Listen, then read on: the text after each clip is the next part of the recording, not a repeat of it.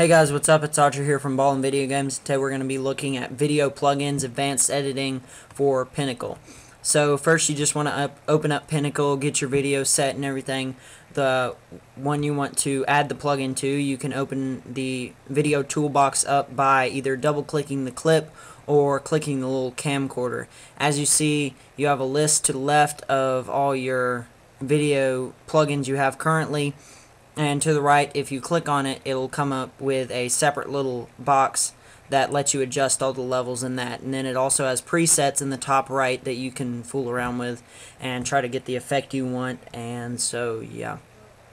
So as you see, those presets will change it. You can see the preview screen over in the actual preview screen box, obviously.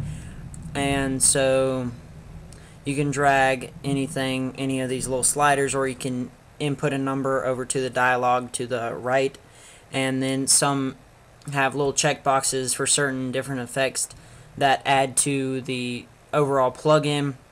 Right now we're just playing with chroma keyer, I think, yeah. And down below your list you can see you had add new effect. It'll bring you to two different lists, or it'll show three lists: the one you have plugged in, the collection, and then the actual effects to the right.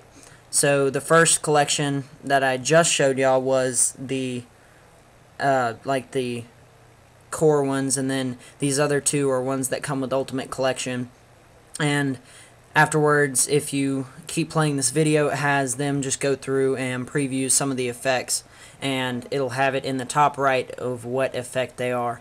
Also, you can purchase effects and effect collections to add to your total collection depending on what kind of plugins you like. But yeah, so that's about it. And add it to your videos. You have the list, and that's pretty much it. So thanks for watching, and continue to watch this video to see the rest of the plugins.